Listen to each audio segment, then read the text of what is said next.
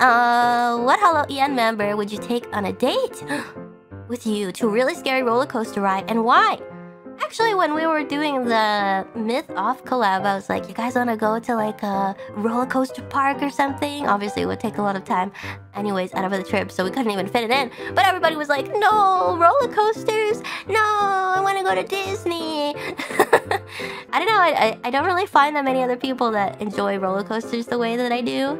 But I was thinking about this and I thought it would be really funny to go on a roller coaster with Kronii.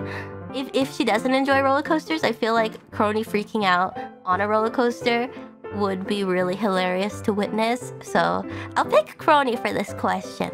Yeah. What? Yeah. Okay.